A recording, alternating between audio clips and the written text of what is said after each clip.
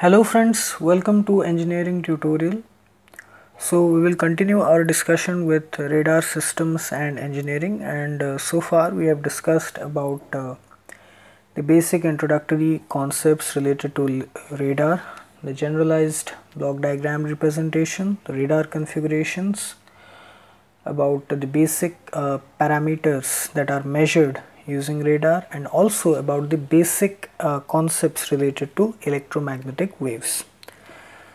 So in this video we are going to discuss some more properties of electromagnetic waves that will come into play in our discussion related to the next set of discussion related to radar, which is intensity of the transmitted waves and the received waves by the antenna, interference of the waves, electromagnetic waves, and polarization. So we will start with intensity. So we know that the radar systems, they use an antenna to convert the radio frequency signals from the transmitter block into an electromagnetic waves which radiate it into a fixed direction, okay, in a certain direction towards the target. That radio frequency signal or the electromagnetic waves, they move towards the target. Upon striking the target, they reflect back and is collected by the receiving antenna. So here one of the most important things that is considered, or that also has a deciding factor in determining the efficiency of the radar system, is the power density of the electromagnetic waves, the intensity of the electromagnetic waves, the power content in the signal. So that can be defined as the intensity of the electromagnetic wave. We are talking it from the point of view of transmission and reception of the signals, transmission of the radio frequency signals, reception of the echo signals from the target. So the intensity is defined as the power per unit area of the propagating wave. Okay, so rate of change of energy with respect to time. So here another concept will come, which is the isotropic source. So the point from where the electromagnetic waves are transmitted from the antenna, that is considered to be an isotropic source. So what an isotropic source is, that it is a point source from which the electromagnetic waves that are radiated, they are of the same intensity, having the same power content uniformly in all directions. Okay, so the transmitter which transmits the electromagnetic waves, that is considered to be an isotropic source, transmitting the same power content uniformly in all directions. So we can visualize it like this. We will also discuss it during the antenna theory, the discussion on antennas. Also it is related to radar. So here we are going to discuss it in short. Let us consider a point source, isotropic source S. Now we can visualize that it transmits the signals in spherical waveforms like this, okay, which move outwards. So we have discussed about the Huygens principle, the wavelet theory in optoelectronics. It is also a part of optics, so it is very much similar to that. So here S is the isotropic source, and these are the spherical waves emitted from isotropic source, each having a radius r from the center. So the first waveform, that is having radius, let's say r1, then we have the second waveform r2, r3. So r3 is greater than r2 is greater than r1, like that. So the power density of these electromagnetic waves in terms of spherical waveforms can be determined by the mathematical equation of this.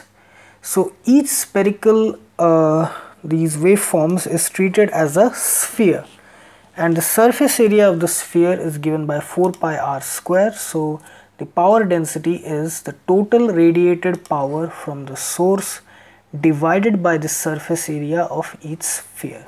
Let us consider the first sphere. It has a radius, let's say r. So the power density will be P, the total radiated power from the source, okay, from the source divided by the surface area of the sphere. At this point, at the first sphere, it is 4 pi r square, okay. Total radiated power divided by the surface area of the spherical wave.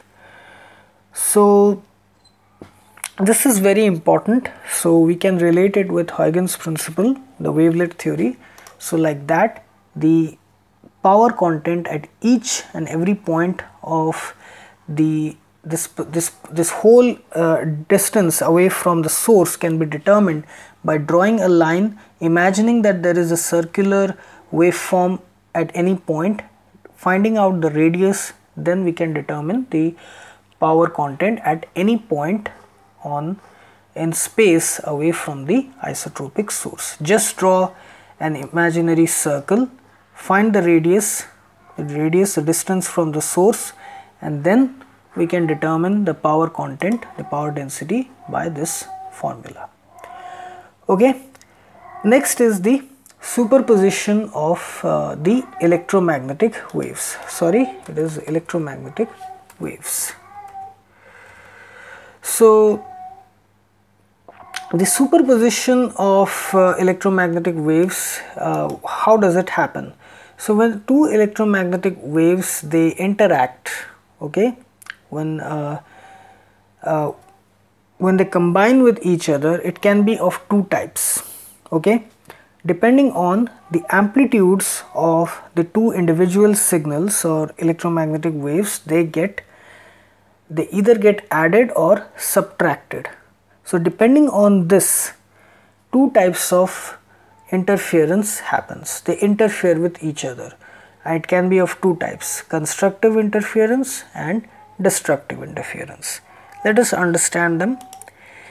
So when two electromagnetic signals having the same frequency, okay, same frequency, that is very important, means time period is also the same, they have different amplitude, let's say different amplitude but same frequency, they interact with each other, their corresponding amplitude values, they get added up, okay, they get added up. So when they are in the same direction, it means positive peak followed by positive peak, negative peak followed by negative peak. So the positive peaks get added, so the total positive peak, the value, it increases, the net amplitude increases in the positive direction. Also the corresponding negative peaks, they get added up, so the total negative peak of the resultant wave, it also gets increased. So it is constructive interference. The net amplitude of the signal is increasing. Positive peaks, positive peak, negative peak, negative peak. Two positive peaks get added up, two negative peaks get added up. So that is constructive interference. Destructive interference happens when the opposite peaks, the opposite half cycles, they get added up. The positive half cycle gets added with the negative half cycle. The negative half cycle of the first gets added up with the positive half cycle. So they are out of phase to each other by 180 degrees here. Okay, so when they are in the same phase, constructive interference happens. When they are out of phase by 180 degree, then destructive interference happens. In this case, they are of equal amplitude, both the waves. So here positive followed by negative, exactly equal. The magnitudes are equal but direction is opposite. In both the cases, positive and negative half cycles, so it results in complete cancellation.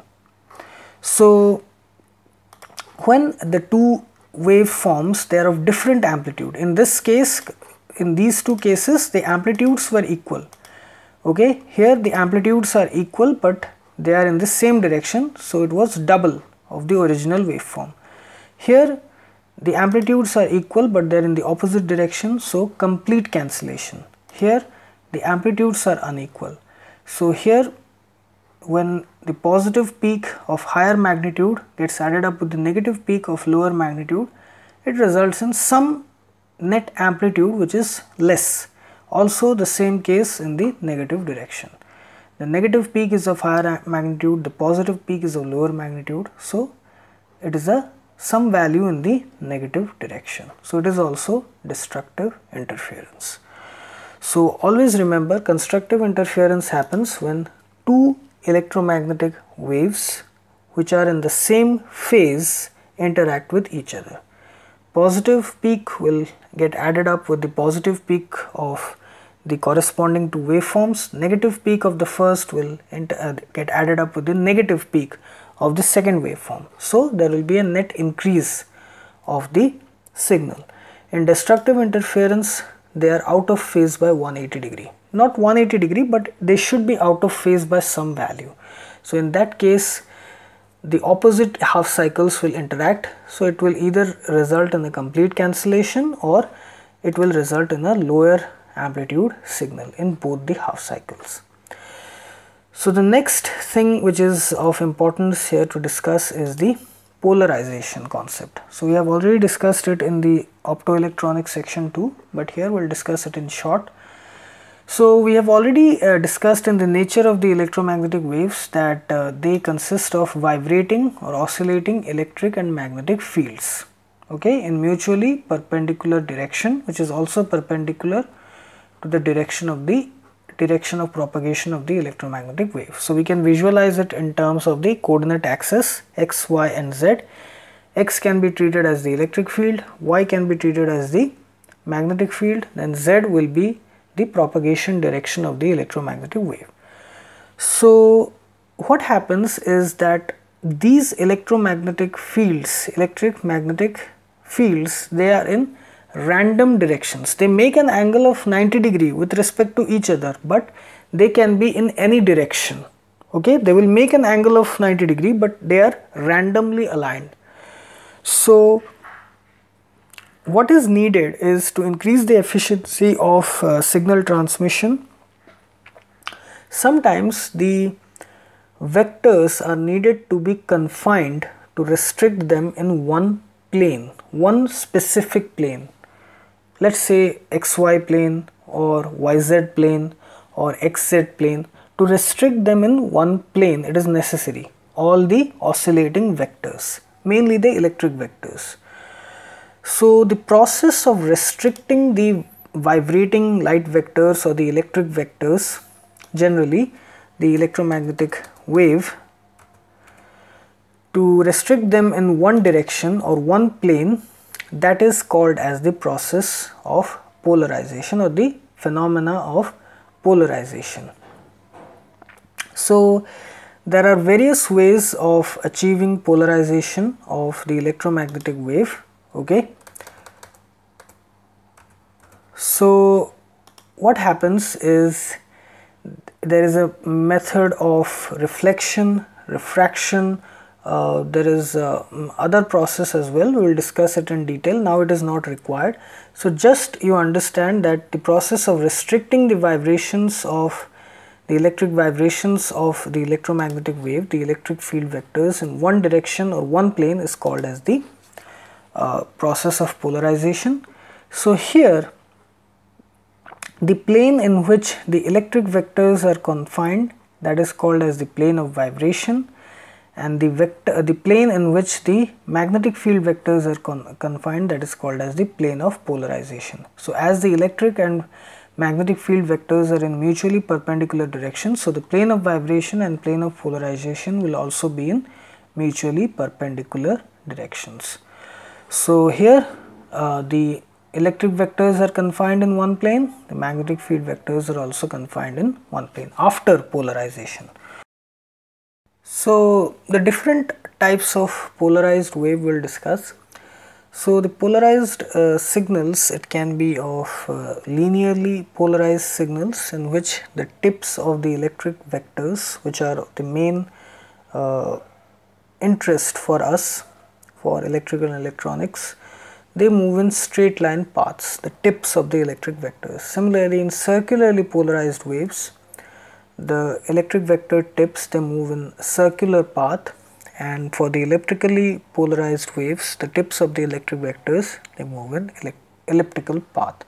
So they are confined to one plane, the electric vectors, which is the plane of vibration, but the tips of the electric vectors, they behave in different ways, either in straight line, circular or elliptical path, that gives different characteristics to the polarized signals. So each of these polarized signals are of interest for radar, antenna and other applications which impart different characteristic features to it. Okay. So here we have discussed some basic properties or phenomena associated with electromagnetic waves, about the intensity, the power density, the superposition and interference, about constructive and destructive interference, and about polarization. So I hope you like this video, and please subscribe my channel Engineering Tutorial for more such videos related to electrical, electronics, instrumentation and communication engineering. Have a great day. Thank you very much.